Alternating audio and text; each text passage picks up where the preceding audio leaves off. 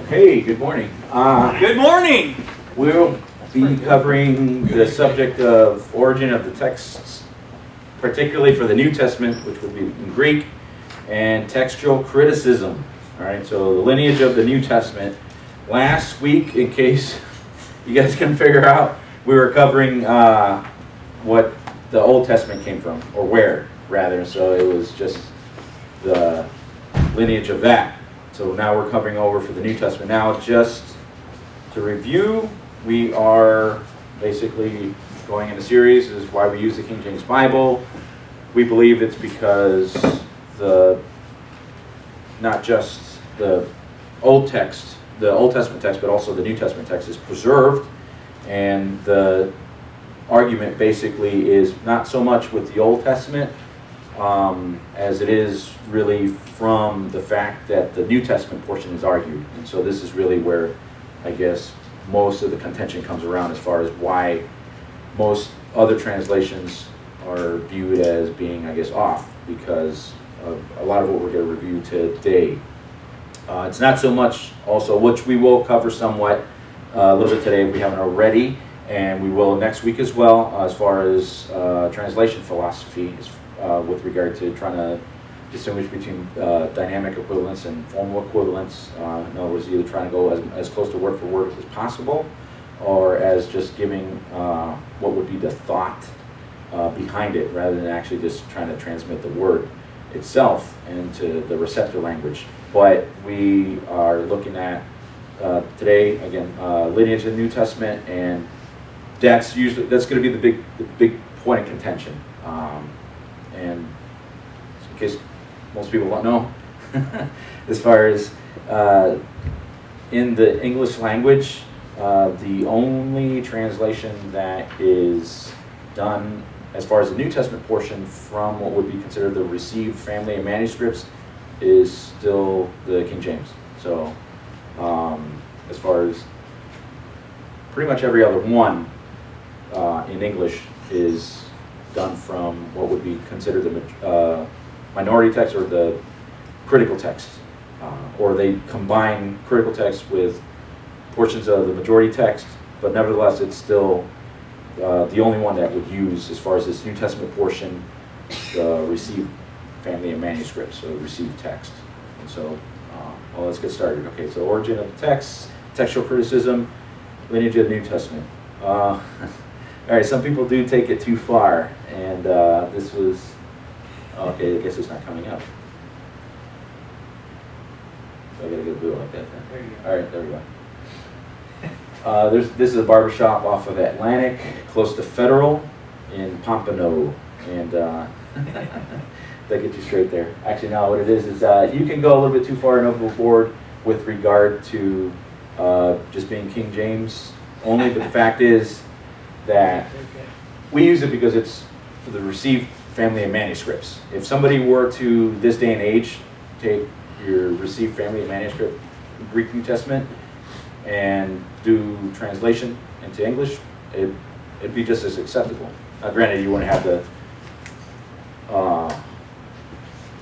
same committee of like the scholars that they did back then. But even in Greek class, when we took Greek in college, and that's basically what we did. We sat in class and translated. So that would be just as valid. Okay, so original autographs dating basically from 40 AD to about 100 AD is roughly the time frame of when you have your Gospels, you have Paul's writings, you have Apostle John doing his writings, and the others that were written, and the latest being Revelation. So of the original autographs, just so we know, that might be a little bit hard to read, it says, okay, no surviving complete manuscripts.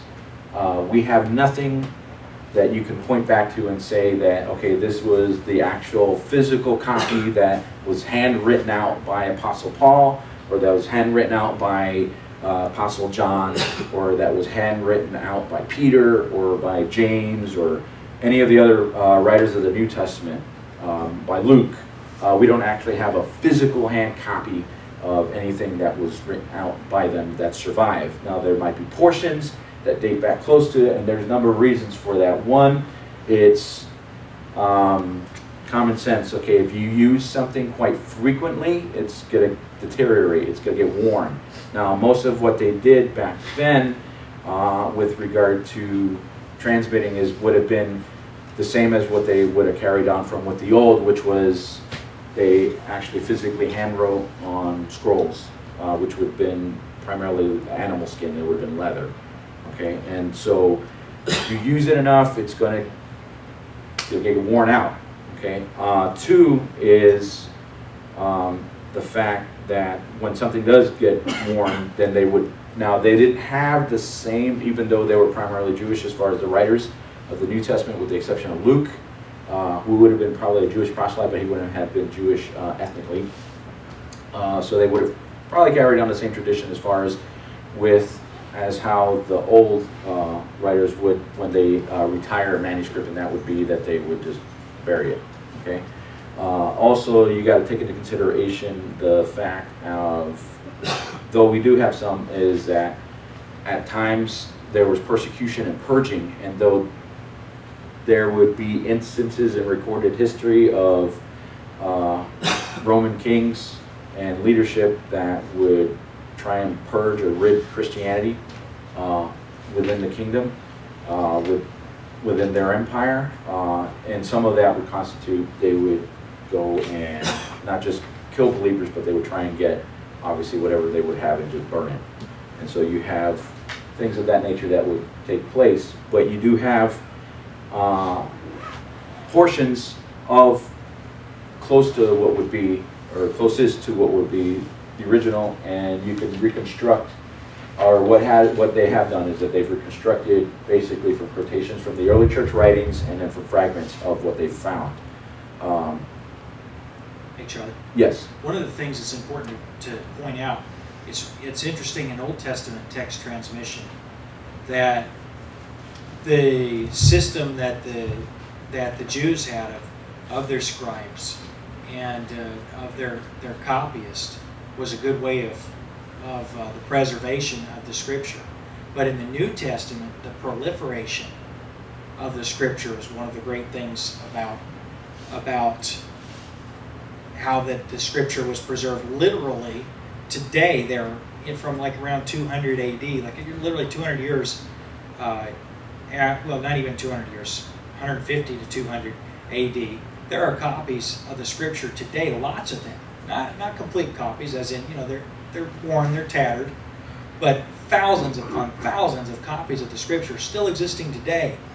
And what that points to is the proliferation of the text. In other words, there wasn't built around it like the rabbinical system had, the protection of the manuscript in copying, but what there was the proliferation. I mean, just thousands of copies got out. And so when you had thousands of copies, if somebody made one mistake or one error in transcribing the Scripture, I mean, if you say you have 1,000 of them, there's 999 other ones that show what the word ought to be. And so there's never been any question about the exact actual words that belonged in the text until the last, say, 200 years. Literally within the last couple of 100 years is when all the attacks and where people are saying, hey, anyway, I know we'll get into the science of textual criticism, but it's important to recognize that proliferation was the means to preservation in the New Testament manuscript. So the idea that, well, they didn't have rabbis that took a bath every time they wrote Jehovah's name. No, they just had 1,000 people making copies and they had those copies in the regions all around the world. And so you could go down into Africa, and you could go up into you could go into Alexandria, you could go all the different places and actually find copies that agreed exactly. And so you could have a persecution in a region of the world, but they couldn't do it everywhere at the same time. And so the Word of God just got out. Yeah. Well, part of that also is because of the fact that they weren't strict. It wasn't confined strictly to Israel. In other words, the church and Israel are distinct, and that's God's intended portion. And so, though the church started in Israel and it was primarily Israeli, it wasn't limited to, and so that's they wouldn't have had, they would have maybe carried some of the concepts or whatever, but they wouldn't have had the same restrictive nature of format as far as like having the Masoretes and such. Wait a minute, let me go back. All right, so here, original autographs dating, we don't have any copies. Now, mind you, is already kind of jumping ahead pretty quick. Some pre-AD 450 manuscripts survived because of corruption and no use, and then same thing. We have two primary families of corruption beyond just what you might have found on occasion within Middle East region, and that is you would have from Alexandria, which at the time, well, we'll go into that. Alexandria was like a hub or a hotbed for basically for Apostasy. Apostasy, yeah. With Origen, and then with the school that he ran there, and then with the Western text, that would have been primarily because of the Catholic Church, or well, yeah, just call them, like a better term, the Catholic Church, the Catholic cult. So they would be, now mind you, if you really want to argue this, you could go back even to the garden. When God gave his word, then you would have Satan come and try and deceive Eve, which he ended up doing, and he attacks by saying, yea, hath God said.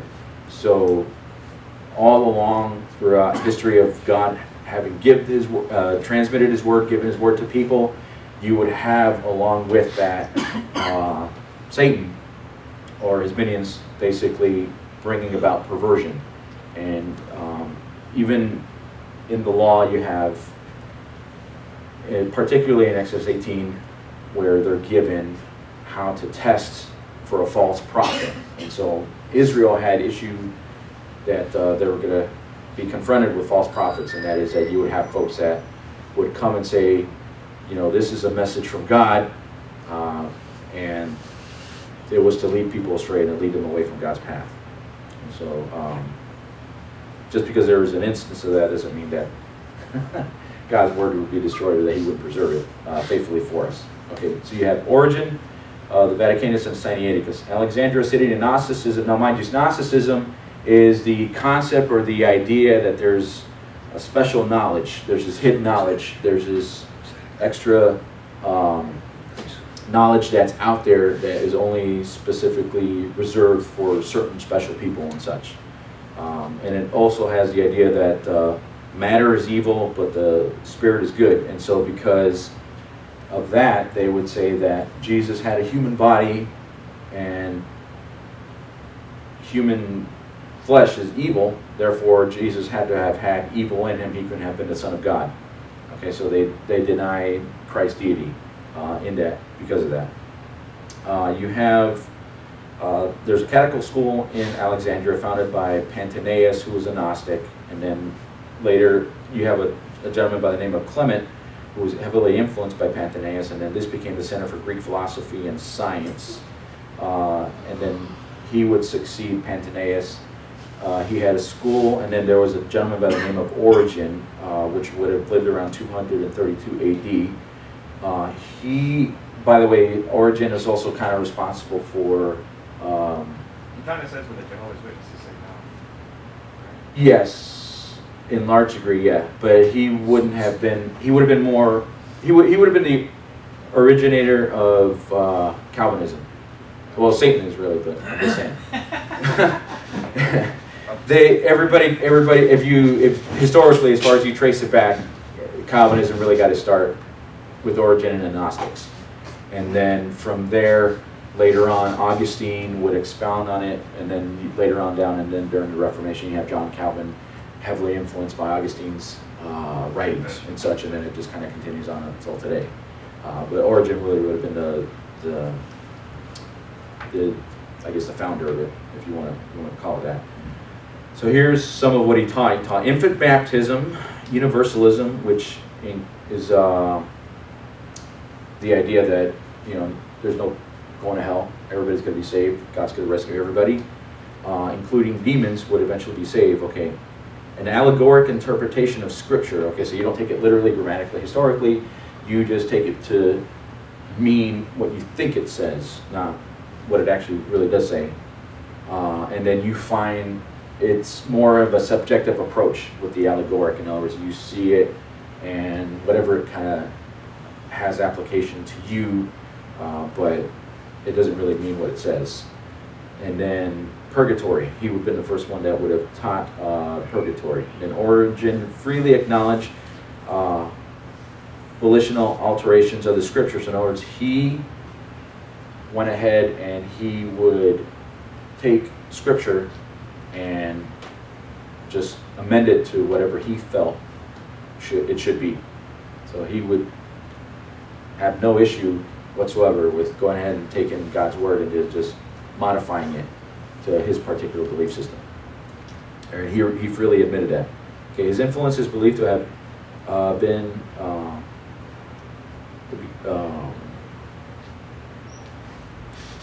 the beginning of Arianism, okay, denying the deity of Christ. Okay, first to include the Apocrypha, which are a series of books that we have that, if you look at any older than the King James, like you look at your Coverdale, even your Wycliffe, you look at, actually, well, yeah, Douay-Rheims, but Douay-Rheims is based off the Vulgate rather than actually the Greek. So they wouldn't have, though they would have consulted. Go ahead. You want to read that that source that was on that by Jack Mormon? Was it Forever Sealed? I would recommend, if you're looking, because a lot of people ask me the question, where did the idea of purgatory come from? Where did a lot of things you mentioned, infant baptism and stuff, where did that originate? And he's got some great sources there. Not everybody's going to go to Europe and dig up all the Greek manuscripts or Latin manuscripts, but that I recommend that book by Jack Mormon. Okay, it's Forever Settled, a survey of the documents and history of the Bible, published in Bible for Today, 1997. Actually, it's privately printed in '85, but it's a reprint. Yeah, but you can get it through Bible for Today. And then there's 9 in stock on Amazon right now. I'm looking at it, so it'll be an easy one to pick up. Then the Touch Not the Unclean Thing is also another source that's listed here for David Sorensen. And you can get his on, well, you can just do a quick Google search for that. All right.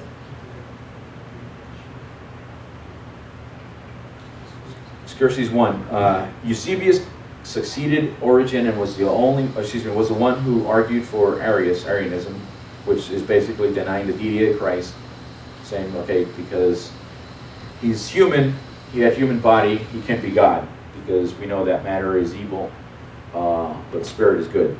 All right, so he argued against Athanasius at the Council of Nicaea in AD 325, and then Constantine ordered Eusebius to provide 50 manuscripts for the churches in Constantinople. And then Tischendorf, who is a German theologian, Sinaiticus was one of these. Sinaiticus being a manuscript family found in Sinai region, which between basically Arabia, Saudi Arabia, and Egypt. Okay, conclusion is not prove that these are the exact copies Constantine ordered from this heretic, but it is certain that they were derived from the same source. All right, so the idea is that you have Constantine taking manuscripts or having requested manuscripts, and so he gets them from a poor source. So then now you have replication of these bad manuscripts going around. Okay, Alexandrian texts, okay, from Egypt and North Africa, shorter than the traditional text, contain much heresy related to Arianism, which attack on the deity of Christ. And then all English translation, except for obviously the King James and the New King James, are out of these texts. Critical text would be the eclectic text. Now it's called eclectic, so we know, which we'll get into a little bit over here further on, but just to jump on, is that prior to 1881, what is considered the eclectic text didn't exist.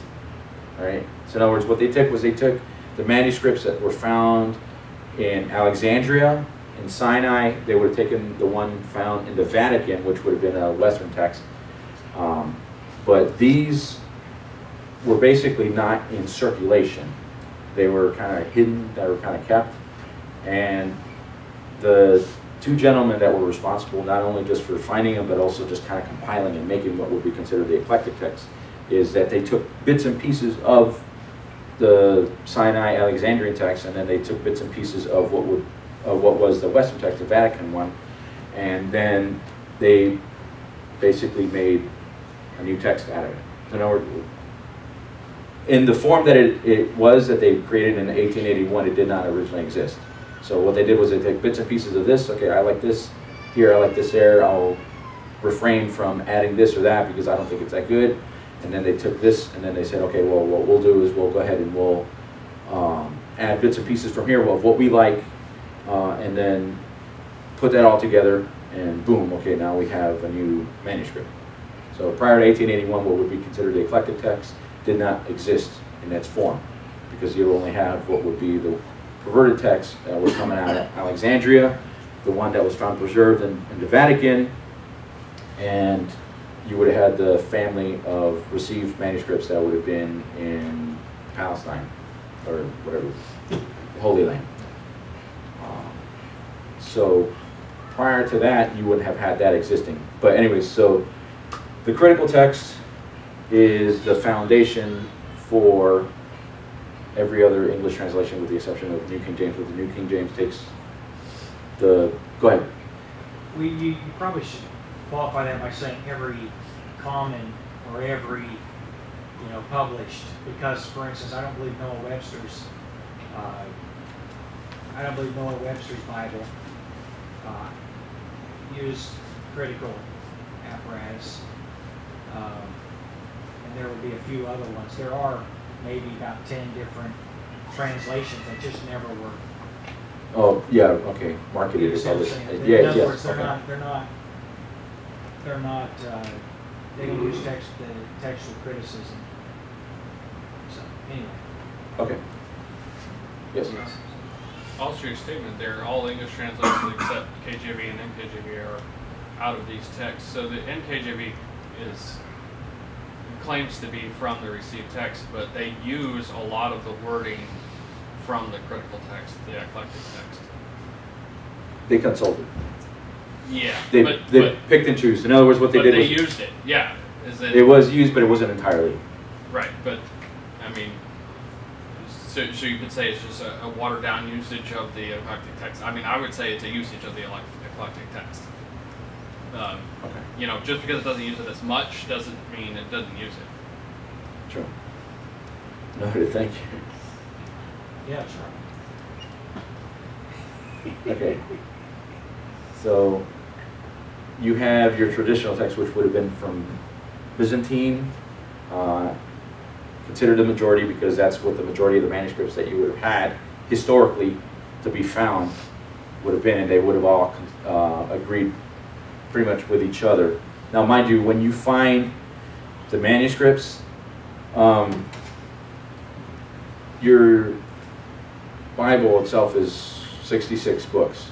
All right, so then you got 39 old, 27 new, and of the 27 new, they weren't organizing them necessarily as what we would like in a codex.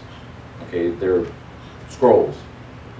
Okay, so you would have the scroll of the letter written to Corinth, okay, or the second one to Corinth, and then you would have the other one to, Peter, the general epistle, or the one to the Hebrews, and such. Okay, so they weren't all like compiled into one just like easily formatted thing of what we would have or what we would read. Well, we'd get that later, but I'm just saying they didn't. You would have, okay, this scroll, this scroll, this scroll, this scroll, and such. And so what you have transmitted around is those. And so you have, okay, so the letter to the church at Corinth, the first one or the second one, as far as the ones that are inspired. let me clarify, because there's more than just those two that were written to Corinth, but as far as the ones that are actually inspired scripture, would have been the two that we have preserved. So those were circulated around not just to Corinth in particular, but also to the other churches. And as you know, when Peter wrote, then that would be circulated around, so you got multiple copies of that and multiple copies of this, and so you have of what would be the manuscripts that were found that would be preserved. Okay, we have however many of Peter, or however many of the one at Corinth, however many of James or and such. Okay, so we have, and that's considered the received family. What we have now in history, 1400s, you have the Waldensians, which would have been followers of Peter Waldo, which eventually settled in northern Italy, and they would have been considered Anabaptists. In other words, they would have been considered rebaptizers. So they wouldn't have been a part of the church. They would have been believers, come to Christ, and then they just tried to follow the scripture as closely as possible. They would be persecuted because by this time already you have Catholic Church being primarily governing in most of Europe, and then if you were not under Catholic submission, I guess you would be persecuted, you'd be killed off. So then they go off, hide off in the mountains and caves and such, and then eventually you'd have a large contingent that would come over here as far as the ones that would be killed off. But they would have, in italic, Northern Italic in particular, that they would have a translation that they would use, and that would be from, okay, your received family manuscripts. Okay, Calvin and Luther's translation. Calvin did one. Luther, obviously, which is still actually in use today, would have done one, and he did one from what would have been the received family of manuscripts. Actually, most of your, all of your Reformation translations that came about after the fact. Now, mind you, prior to the Reformation, you would have, you still had groups that were around. You had you had a translation into Aramaic, and then you had also a translation that would be done into Syriac. I think it's called the Peshitta. So within, I guess what we consider Holy Land in Israel and surrounding region, the believers that were there, okay, they didn't speak, maybe not all entirely Hebrew, but then you would have also Greek. So they would have, okay, say the ones that spoke Syriac or the ones that spoke Aramaic, and for whatever reason they couldn't either learn Hebrew, they couldn't learn Greek, or didn't have enough of a grasp of it. So what they would do is they would just take the word and then it was translated, so then now you would have it in your own language.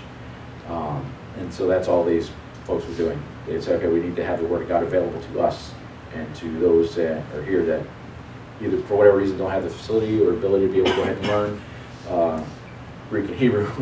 So, God made provision for that. And so you have, historically, the translations that were coming about out of there. Diodati did his in Italian.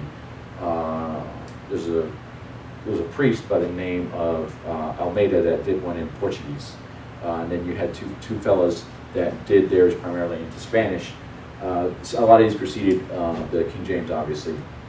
And a lot of these guys actually were killed and persecuted by the Catholic Church for doing so. Almeida wasn't in particular. Well, he was somewhat, but he was able to flee to complete his. All right, so now you have also Greek text editions. Now this is speaking of where you have now into this codex format as opposed to just being from a scroll. So now you have, with the coming about of the printing press, you have a facility now to be able to go ahead and take material which normally would be transmitted by handwriting because we didn't have Xerox, to now make multiple copies a lot quicker and a lot easier to be able to go ahead and take it from what would be now a handwritten copy to actually now, okay, this is a streamlined book formatted copy. And so now that's where you start having these come about. 1516, Erasmus printed first as Greek edition of the New Testament. 1550, Stephanus, and then 1598, Theodore Beza, and then the Elzevir brothers, 1633, which, now these are all editions of your received family from your Byzantine family of received manuscripts. Okay, and what they did was they they were the ones that, okay, primarily headed up and said, okay, we looked at the different manuscripts that we have available to us, compiled them, and then now formatted it so that we can, and made a printing. And so they were the ones that were primarily that were responsible for these printings.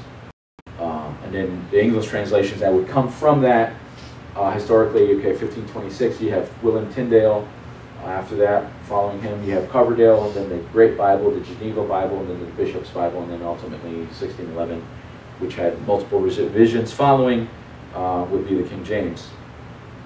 Okay, so of the Western texts, Latin texts, and Roman Catholic Bible. Okay, so what this is that you have Jerome is a gentleman that would have taken the manuscripts and then translated them into Latin, because that was the main language in which the Roman Catholic Church operated in. And not only that, but also, even though they had their own languages in the regions that they were ruling, they used it as kind of like a formal language to be able to go ahead and to rule. So that's what he did. He just took it and then he translated it.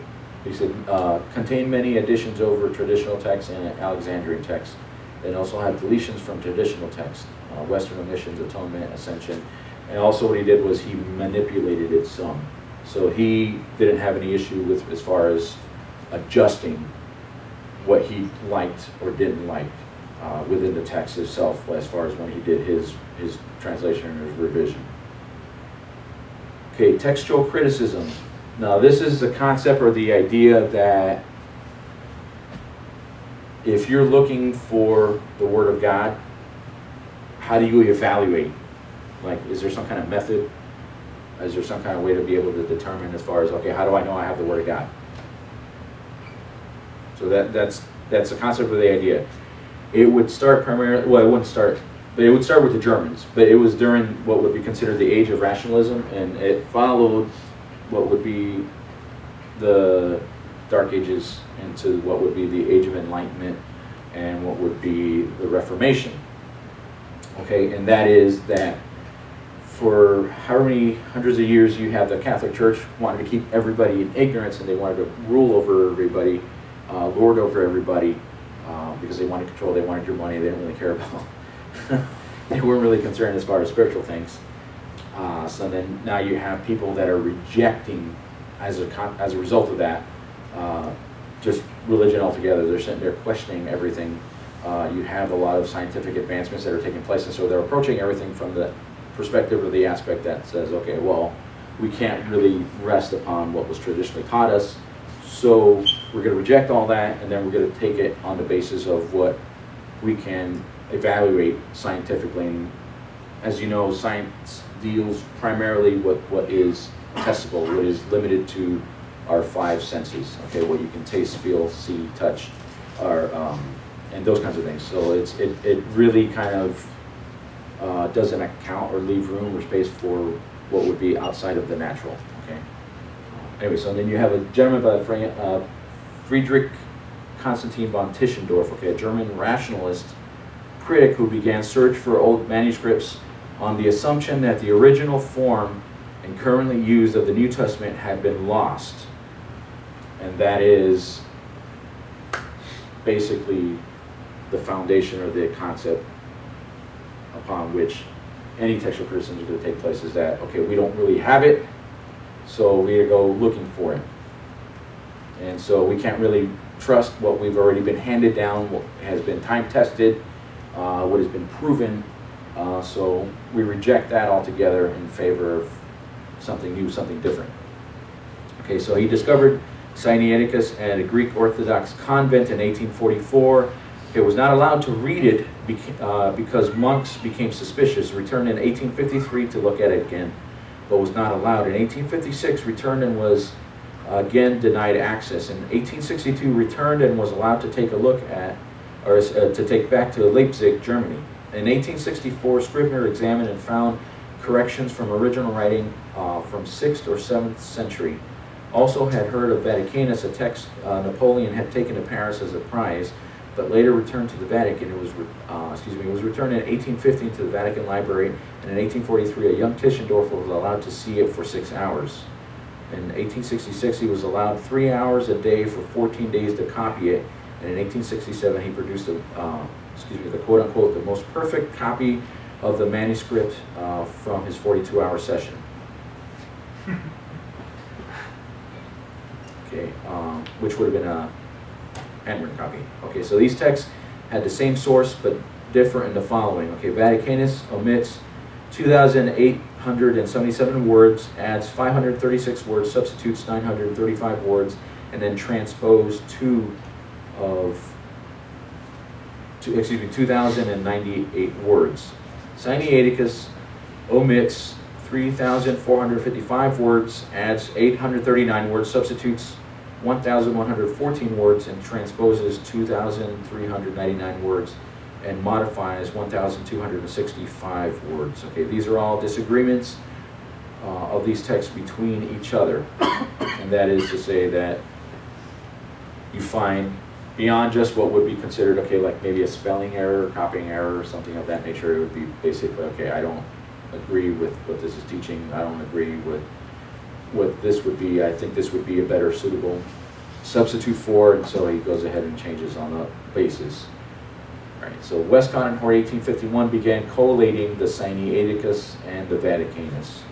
And then these men were into German rationalism, which basically denies inspiration and inerrancy, advocated the universal fatherhood of God, denied propitiation, okay, believed in evolution and denied creation even before Darwin, believed the resurrection was spiritual, not physical, and then a universal salvation, and then denied the pre-existence of Christ. Okay, dating, weighing and counting. Oldest texts are assumed to be better than those that are newer, and Sinaiticus and Vaticanus are older. Now that is because they figure that if it's older, then it would have been closer to what would be the original. It does not take into account the fact that it would have, if it's older, then it probably wasn't very used. And then also the fact that it was kept. In other words, they weren't widely circulated. Right, and then Wayne, designated importance of text. They discount received text because of recension, revisions, assumption that, okay, is that these texts were changed based on a decree by a church council. Problem, okay, no church council documents any of these facts. Okay, Westcott and Hort refer to the TR as vile, and this is documented by Philip Schaff. And then Philip Schaff, which would have been on the NASB committee, said that the Textus Receptus does not deserve the superstition and veneration in which it was held for nearly 300 years. And this is, now Philip Schaff also is a gentleman that wrote on church history a lot. He's got like something like either 28 or 64 volumes of early church history. So he's pretty thorough with documentation on things. Okay, come on.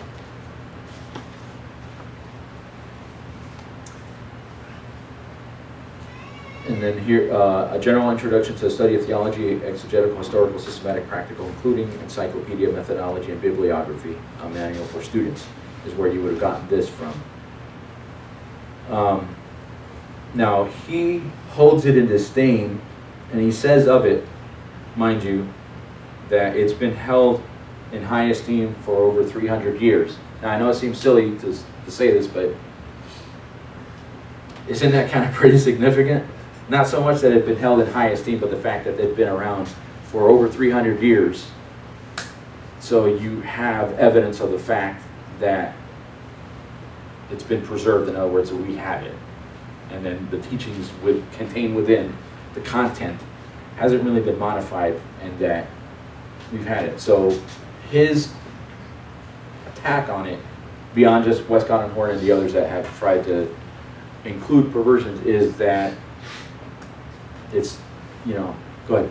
Well, if you read Schaff, or you read Westcott, or you read Hort, or even Kittle, they literally mock people that venerate the Word of God.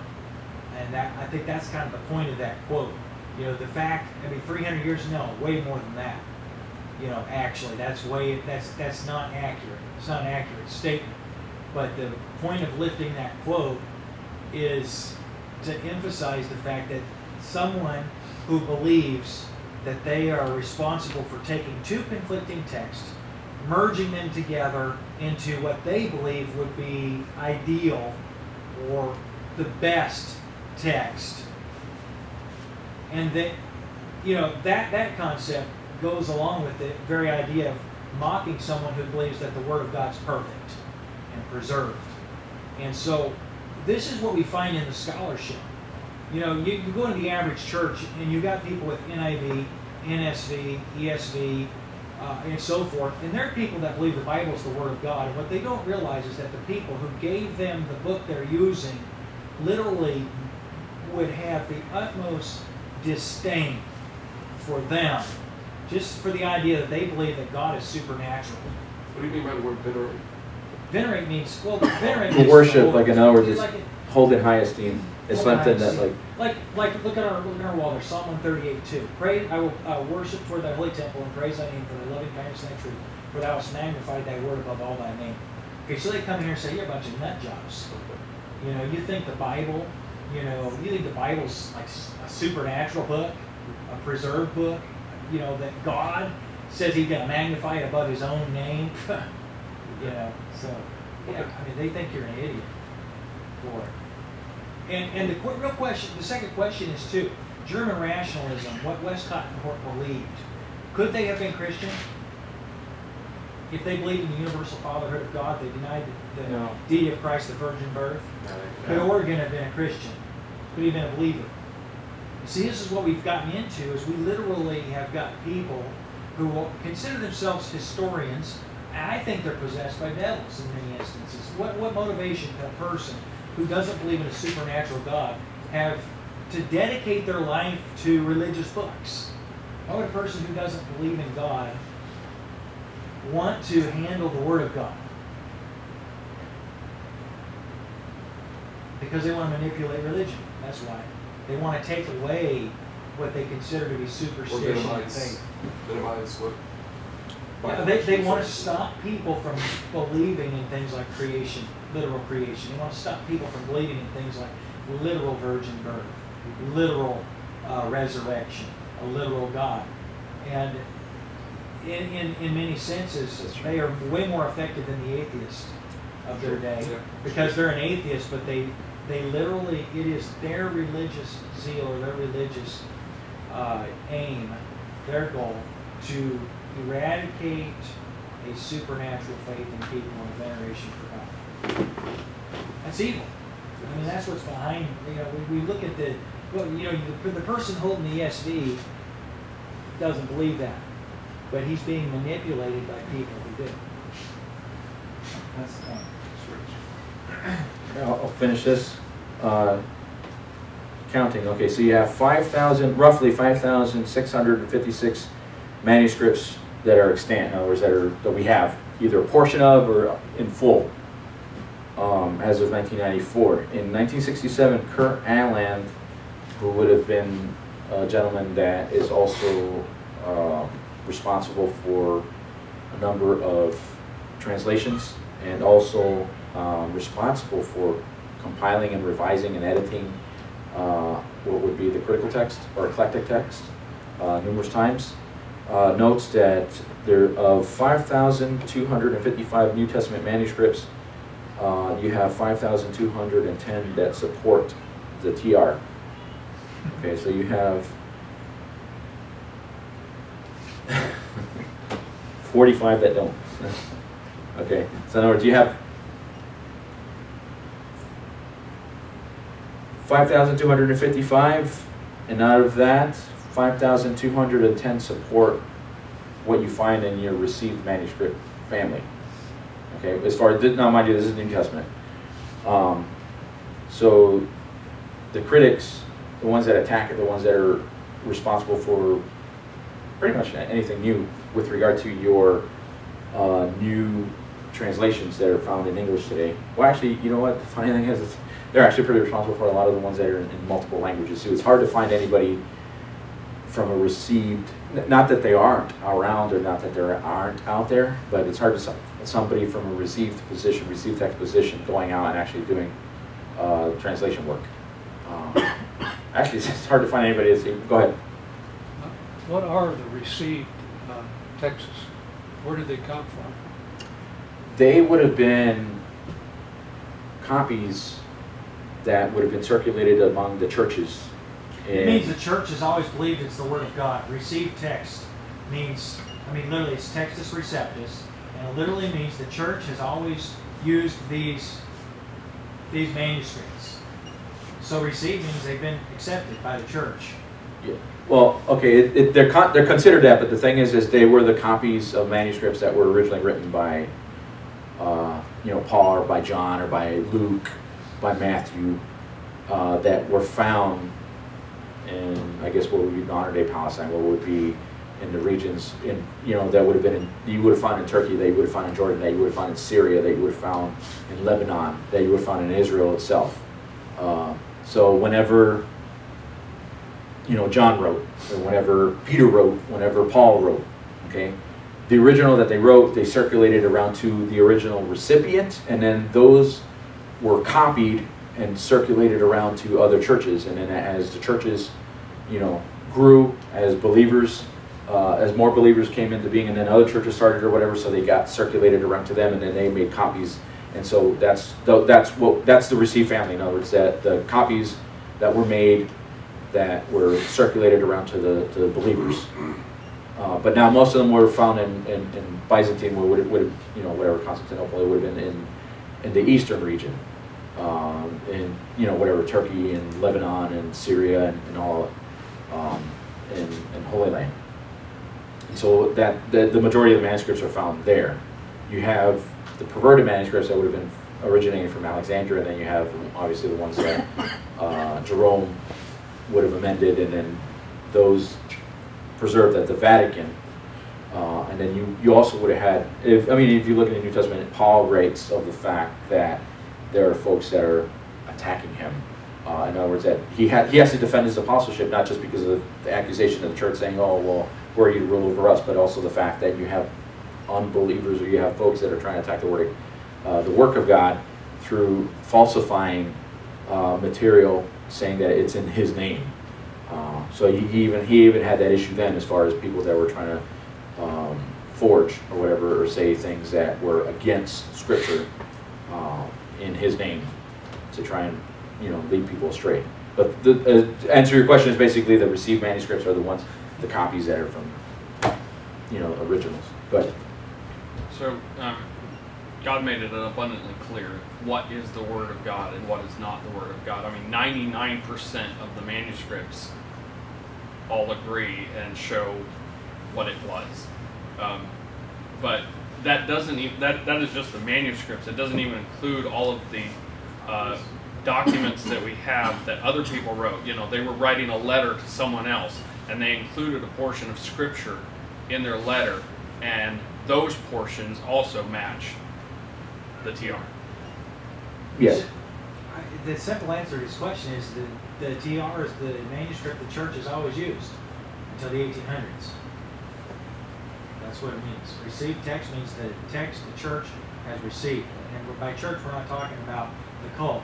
We're talking about believers. Yes. Many of whom were part of Catholicism. Next week we're going to look. Does anybody have any questions? All right. Next week we're going to look at the history of the English Bible. We did a quick review of it today, and we'll see. Tyndale was the primary one responsible, or in other words, the primary one that God used to go ahead and translate it for us. He wasn't the only one, as we'll see, but he was the one that was primarily responsible for getting it into the English language. All right, so no questions, we are dismissed. Thank you, Charlie.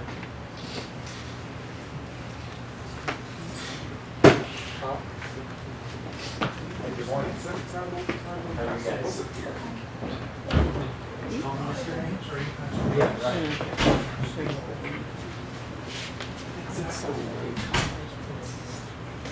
We're in the West Coast.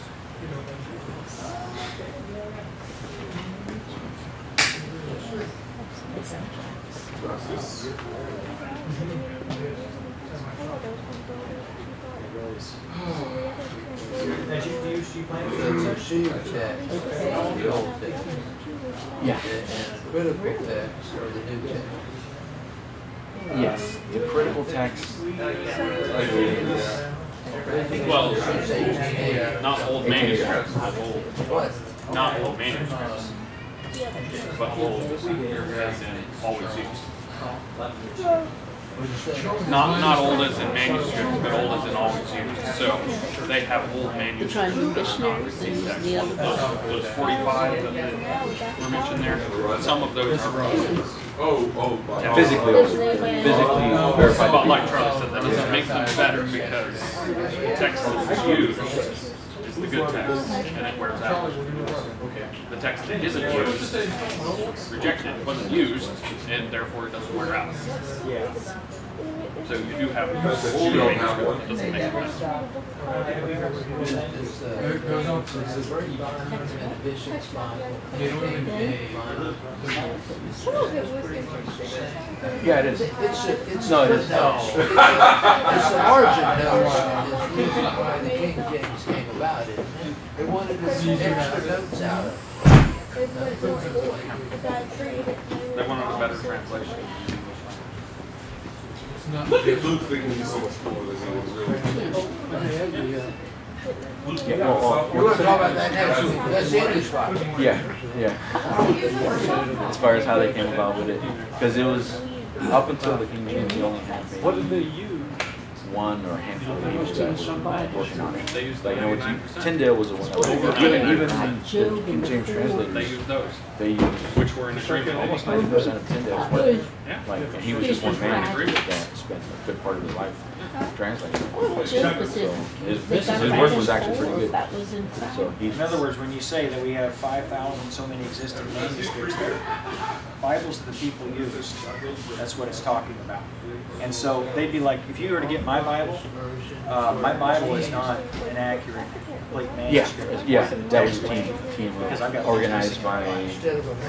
I have things I missing in know my that Bible. is. Like, for instance, let me show you. Yeah.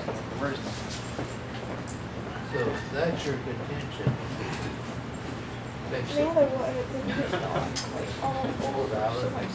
No, my contention that makes it valid is the source material that they use.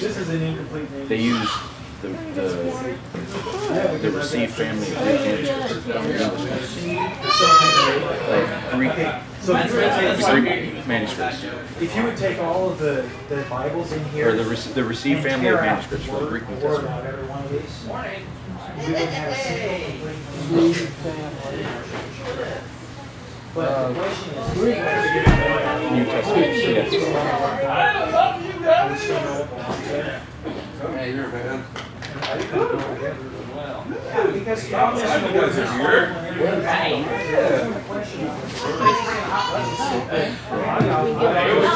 The whole thing.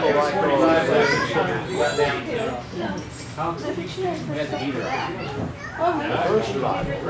he's going to talk about that next week. I'm not going to talk about it. Well, first But the idea, that would have been Tyndale or Wycliffe. Wycliffe probably. Hey, how you doing? Wycliffe. What they're Wycliffe was also. Wycliffe was the first. Thank you. Pretty sure, yeah. But he Oh, yeah, God. he's got that. Are you living in Thursday. But that's the thing. But you have to understand what the issue is. You can either go with people with Bible has errors and incorrect, Charlie needs to break down because I gotta. or people that believe in Christ. I can't start until. Realizes that's me. They The question is, do I no, the want Catholics use. Charlie? somebody that Hi. Job was, the whole thing was intact, or where they had that fragments As far as I know, they would have been intact. I don't know what the Greeks did. too? No? Yeah. I'm just curious. No, it's over in the lot over by the Safeway. Oh, we have the whole. Yeah. We have the whole thing. But that would have been. Seriously, we can get out of there. No, they would have had the whole thing. They would have had the whole thing because I mean I don't know how much because that's Old Testament.